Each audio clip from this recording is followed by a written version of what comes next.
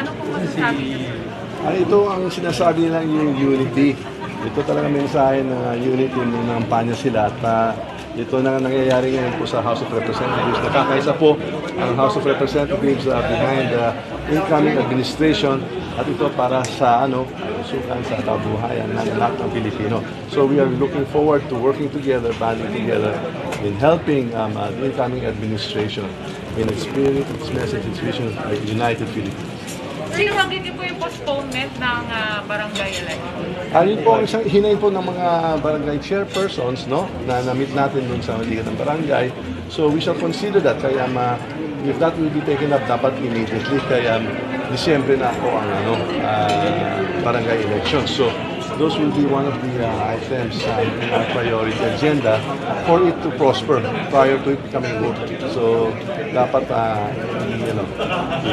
lagay din natin yan sa priority list of under consideration. Ano magiging benefit kung ma-postpone po yung barangay? Unang-una, makakaroon tayo ng savings na 8.141 billion pesos that we can deploy for the COVID response and for the economic stimulus, the ayuda, and all that the country needs, especially those that are suffering from the pandemic. But more importantly, we are trying to make sure that the priority legislation of the incoming President-Elect BBM will be aided and supported with the measures that will allow him to pursue his agenda. Sir, nag-usap po ba kayo ng BBM? Ano po yung mga dapat i-prioritize po? Well, actually, he has a host of priority measures before him. We have not formally sat down on this. As you know, he has to be formally proclaimed.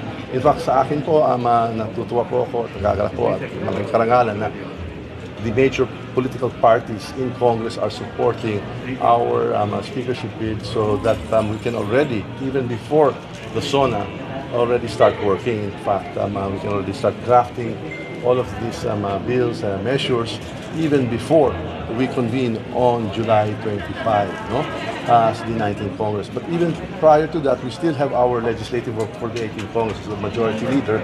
We still have to face up to our constitutional task to canvass and to proclaim our President and Vice President-elect.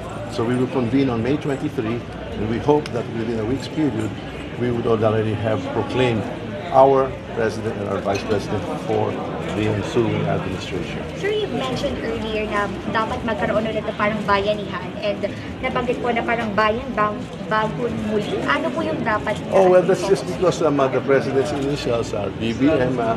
We've been approached by some folks, gawin mo lang imbis na bayanihan na lang, gawin mo BBM, bayan bangon muli na bill, stimulus package, that will allow the incoming president to harness the resources available to him during this closing period of 2022 and address the measures that are needed for the pandemic, hopefully endemic stage of this COVID issue. And of course, to harness whatever remaining resources to stimulate the economy and to reinvigorate it for the better of all.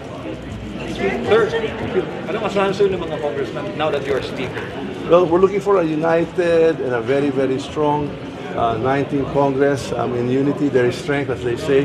That means we will have the political will to do what is right by the Filipino people, by the Filipino people. We have to address the needs of all Filipinos, and we will be the house of the people.